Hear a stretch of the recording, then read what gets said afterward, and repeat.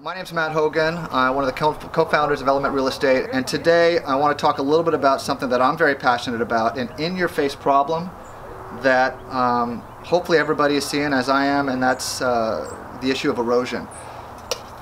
Now the good news is, from my perspective, it's not affecting the entire coast side. Lindemar, Montera Beach, the beaches around the distillery, even Ross's Cove. I haven't been out there measuring sand, but they seem relatively the same as they did 35 years ago when I was, and you and I were little kids running on these beaches. However, as soon as you go south of the harbor, all hell breaks loose. Right. Surfers Beach, we shouldn't even be called Surfers Beach. It should be called Surfers Rock, Surfers Reef, Surfers Clay. Clay, shoal, erosion beach. It's gone, and it's not coming back. No, it is coming back. Okay, well, we'll hopefully learn about that. We're going to get it back. But right now it's gone. You used to be able to walk 50 yards out from the rocks. People would lay out, you'd play frisbees. As kids, we'd go down there every weekend. We'd have a fire, we'd bring all our surf stuff. That's gone. Our kids don't have access to that now. You walk a little bit further south, well, guess what? You can't walk south because the waves, even at low tide, are hitting against the bluffs there, and those bluffs are eroding at what appears to be 8-10 feet a year. Head further south even, Mirada Beach is in dire straits. If that road fails and you can't get to those businesses or those houses down there with emergency vehicles, that's going to be a big issue. You mentioned the bridge. Get to the bridge, you got an 8-foot piece of road and you got 2 houses there. It's only a matter of time for those houses are unlivable. Just south of that apartment building, which is right on the rocks there, that 3-story beautiful one, they're probably shaking in their boots, but take a second, look just south of that beach. There's pylons, there's what look like giant pier pylons in the sand that we never knew existed because they were under sand. They're 15-foot vertical now, which means at least 15 feet of sand has been wiped away from that beach, and the issues go on the further south you go. The coastside beaches and the bluffs, to me, are the most important resource we have at our disposal. Very unique, very awesome. It's disappearing in front of my eyes. I want some answers. I know the community wants some answers. I'm sitting here with Brian Overfeld, who's a local businessman, a family man, an active community member, probably the most learned person on the coastside into why this is happening. So, I mean, what's going on? Why are these beaches disappearing in front of our eyes? First of all, thanks for having me. Really simple answer. It's the El Granada breakwater, which was started in 1911. So we've had obstructed sand flow since 1911. Is basically a sand trap. So as rivers run out of North America, it picks up sediment, sand, and naturally brings it down the coast, what they call littoral cells, basic oceanography. Okay. As the rivers bring the sand out from the mountains, like Montera Mountain, for example, we'll get to that in 1 second, the natural current flow, north to south, takes that sediment down the coast and deposits the sand and nourishes the beaches naturally. When you break the dams out and you take away all the harbors that have been built, you alleviate all the sand traps. Our harbor, the Pillar Point Harbor, is a big sand trap. So it takes that natural flow of sand and it sucks it in and keeps it. So south of the breakwater, there's no nourishment. There's no sand getting through, and that affects the whole bay, Half Moon Bay, and all the way down to Martin's Beach. Here's one more problem. We have 4 creeks that come off Montera Mountain, come down and run out inside the harbor. If you go over to the yacht club and you look at their dangerous navigation chart, at the mouth of every one of those river mouths, we got Deer Creek, St. Augustine, Denison Creek, and another one I can't even think of. That's where all the sediment buildup is. If you look before we did anything, what you had was beautiful beaches from Surfers Beach, Miramar, Dunes, Roosevelt. State Beach. Beautiful big beaches. Those beaches are now gone. It's now being scoured because not only does the breakwater catch all the sand on the natural North American flow, it also traps the 4 creeks coming off Montera Mountain. I'll give you some specifics. Deer Creek is the one that unloads on both sides of the boat launch. Okay. Deer Creek comes down underneath the highway and unloads. That creek alone creates over 3,000 tons of sediment. You have boats right there that it's getting too shallow for the boats. I have reports from fishing captains that get their boats stuck unloading fish and fueling up at low tide now. So I just walked out on the inside of the jetty, and there's areas where the sand dunes are eclipsing the top of the jetty, the rock wall. This is out just south of Sam's. It's high tide right now. I walked out about half mile on sand. You got 10, 15-foot dunes there. That is, this is a byproduct of what you're talking about, and this is just what you can see. The harbor's going like, it's not only out there on those dunes and on the side, the whole harbor's going like this. The only reason they didn't have an emergency dredge is because Santa Cruz Harbor, they have to dredge the harbor mouth because it fills with sand and it's dry. Right. We have a deep harbor mouth, but that'll soon be dry too. But let's go back to Deer Creek for a second. We're talking on an average year, a non-El Nino year, we're talking 3,000 tons of sediment a year. So, my buddy Ryan Seelbach, that's a geologist in San Francisco, he's in the Mavs event every year.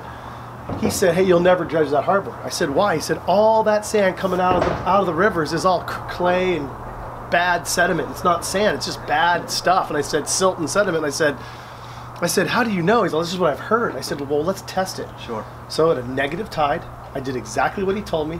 I took forced cross samples from across the harbor area of Deer Creek area alone, and I brought it to him. He calls me up 2 weeks later and tells me, Brian, you guys have white grain granite from Montera Mountain that's 98.5% beautiful sand, 1.5% clay and sediment.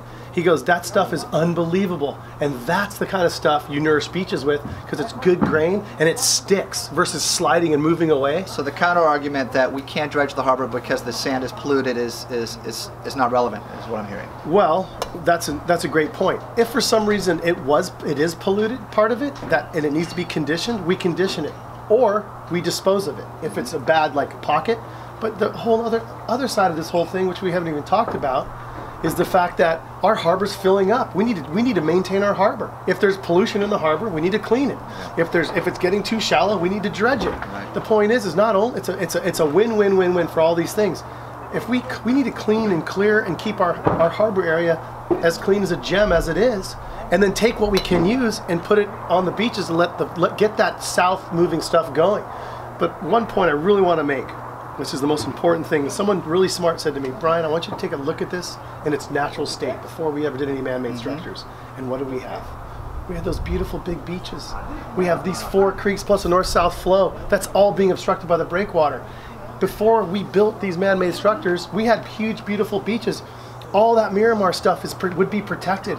I don't know why people don't believe in big white sand beaches, man. Yeah. Our entire Bay of Half Moon Bay could be a beautiful big recreation area. All the homes would be protected, the highway would be protected, and snowy plovers would have the sand dunes that are inside the harbor.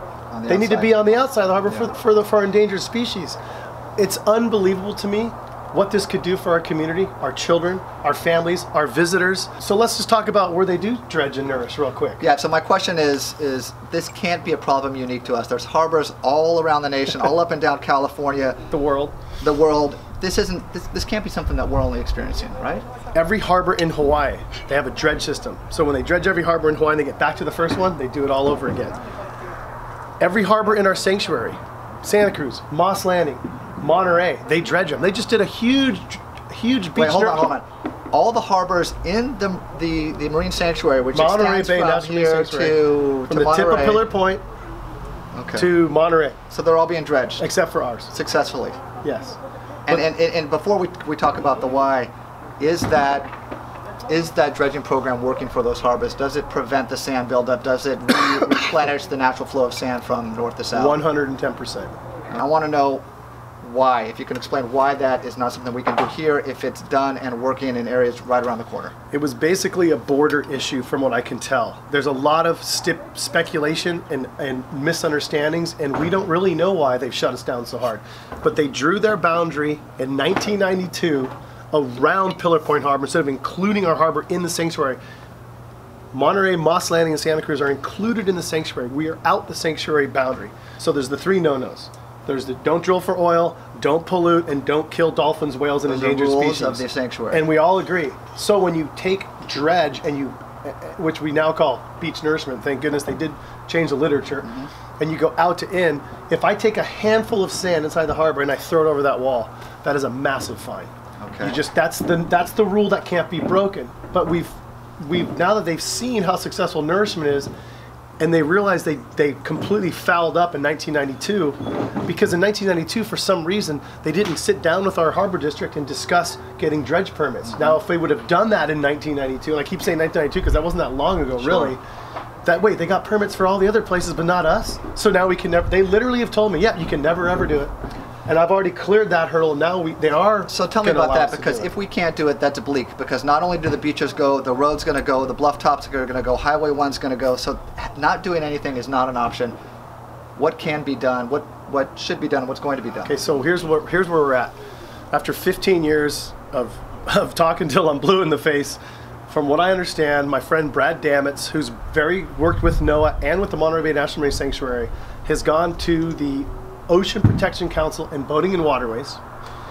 We eventually are going to obtain an $800,000 grant from Boating and Waterways. Right now what he's pulled off is a $75,000 approval from the Ocean Protection Council to begin the planning phase. Okay. So that means that now we can pay the engineers and the right people to work on this. So we're going to have a plan to take 75,000 cubic yards of sand and place it right there by those stairs where we just spent $1.8 million for the stairs and rocks. Those are falling into the ocean already. Yeah, and by the way, when you place riprap and rocks like they keep doing in Miramar, it's the absolute worst thing for the coast, because when the water, not only does the water go underneath it and create sinkholes, and the rocks sink. But the reflection and deflection of the water now right around the other side of the rocks is goes 35 to 40 times the erosion rate that it already is. I'm working with Half Moon Bay Review right now, which is really cool, and Brad is as well. We're going to get them all the information so all y'all can know what's happening with our planning phase. Hopefully we'll take the 75,000 cubic yards hopefully by the end of fall of 2017, and we're going to place 75,000 cubic yards of sand, which is quite a bit of sand, should make a difference right where it's needed, and then we're going to let our community have a look at what it's going to do. I already know what it's going to do. It's going to be beautiful. It'll be the beginning of getting the sand back into the bay of Half Moon Bay and letting it start to flush south. So what can we do? Let's stay together. We're going to get the information out. I'm working with the Half Moon Bay Review, Clay Lambert and Karina from the Half Moon Bay Review. We're working on the story right now. This is real. What we're doing is real, and we're going to get that out. Let's just keep pushing together through what you're doing right now, which I really appreciate. What I'm trying to do, just as a concern, I want my daughter, I want my niece, I want your kids, I want all my friends' kids. I want us all to enjoy our beaches, get our waves back. Yeah. I mean, hey, there's some major surfonomic studies about places where we do have good recreational waves. It's no longer to be ignored. I used to be told, don't talk about surfing, Brad. Don't talk about bringing the waves back. Surfing is a part of our community and our culture and our history. And what's crazy is surfing brings money. Hey, Mavericks is like $28 million a year to our community. So if I'm hearing you, it's staying aware, it's spreading the news, it's observing what's going on, and when you see something you don't like, get it out there. The local organizations will move if the community speaks loud enough and with one voice, and that's what I'm trying to attempt to do here. So I really appreciate you sitting down with me. I think this is one of the most important issues that we face as a coastside community. For me, it is the most important issue, and I really am interested to see the developments of all your effort and your hard work.